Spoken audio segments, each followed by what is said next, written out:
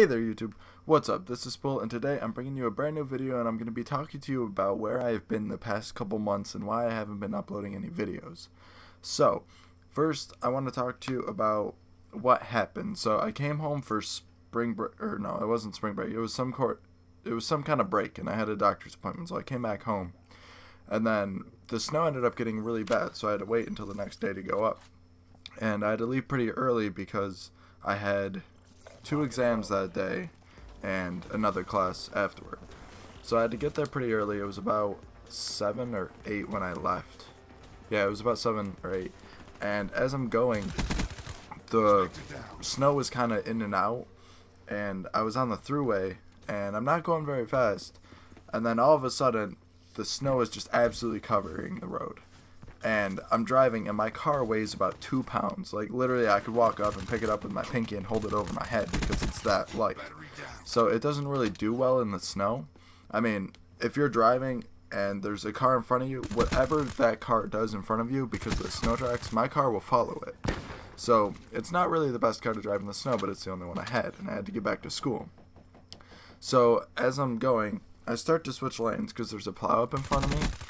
And as I'm switching lanes, all of a sudden, I get about halfway over, and then my front wheels just start turning, and then my whole entire car starts turning, and I end up going into the snowbank at about a 50 or 60 degree angle, and my car flips over and lands in the snow. Now, it was pretty intense, and it was honestly very fun. It was, and I'm very lucky that I survived it even, because as the car went up, you can see where I hit the snowbank, and then like 10 or 12 feet later, where my car actually landed in the snow. So it was a very long distance that I traveled. And again, I landed right upside down, so as the roof was caving in, my head was going down and hitting the roof. So I was pretty lucky. Now, after the accident, like immediately after, I remember everything. I remember the car hitting, and it was a very familiar feel of the car hitting the snow. Because I couldn't figure it out why. Because I was sitting there and I was like, I've never flipped my car before. There's no way that this is a familiar feeling. But then I realized it's like when you're snowboarding and you fall down on your shoulder, but the only difference is that I wasn't having a whole bunch of snow go in my face. I mean, I had glass shatter from the windshield, or not the windshield, the driver's side window. But besides that, it was exactly like you're falling off of the snowboard. Anyways, I remember waking up and there was a little piece of glass in my mouth, so I was like, what the heck? So I spit that out, and then I realized I'm hanging upside down, and then I had to lower myself down. I put one arm onto the roof, and then the other one I unbuckled, and then I kind of like fell down, and then I lowered myself the rest of the way. And if you haven't seen my car, it's an extremely small car, and I'll put a picture here so that you guys can see what it looks like after the accident. And I ended up having to crawl, so I put down the driver's side seat so that I could crawl into the back so that I could then get out eventually. But once I got into the back, I was out of the snow, so I wasn't like freezing anymore. And I called my dad, so I let him know what was up. And I guess from the way I sounded, he thought that I just gently drove into the snowbank because apparently I sounded very calm. So he didn't get that I flipped. And he was actually going to stop and grab a tow line so that he could pull me out of the snowbank. But I ended up flipping, so that wouldn't have worked at all. And then I look over and I see my monitor, brand new, that I got for Christmas. It was hanging upside down. It didn't move at all the entire time. And I'm very happy for that because it's a pretty expensive monitor. But anyways, I ended up crawling out, or I then put down the passenger seat after I get everything out of the way so that I could put it down. So I put down the passenger seat, I open up the passenger door, and I crawl out. And this is what makes me think, like, when I blacked out, I couldn't have been out for more than like 30 seconds or a minute. Because all the cars that were there, like the ones that saw me flip, were just sitting there waiting for me, making sure I was okay. And I get out, I see what mile marker I'm at, and I text my dad so that he knows where I am so he can come get me. And it was a lot of fun, but it was very dangerous. Like, I very easily could have died when that happened, and I didn't. So I'm very lucky for that. But eventually the sheriff got there, and then they filled out the accident report and all that.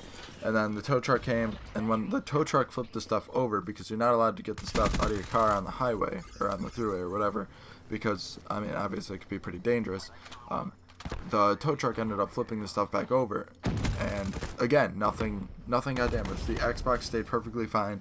My monitor, everything stayed basically exactly where it was. It just flipped right upside down and then right back. It didn't even move. It was insane.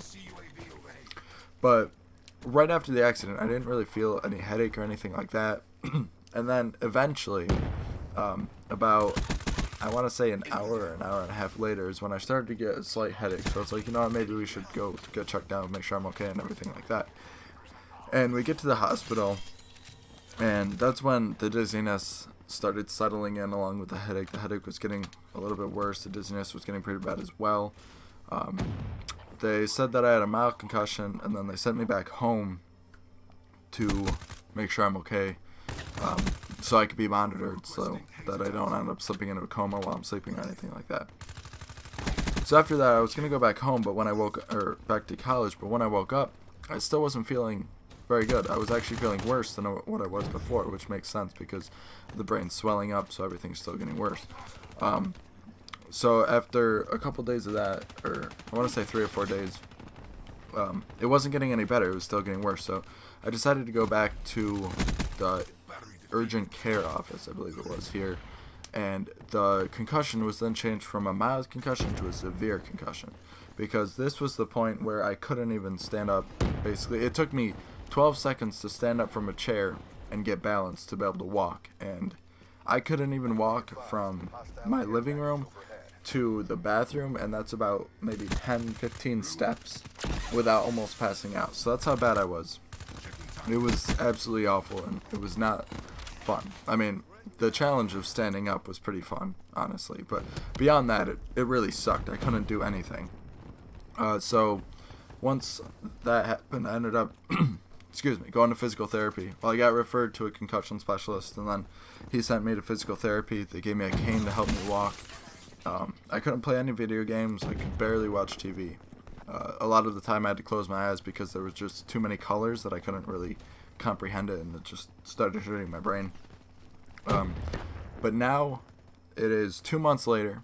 I am finally playing a lot of games again. I have been playing, but I haven't really been able to.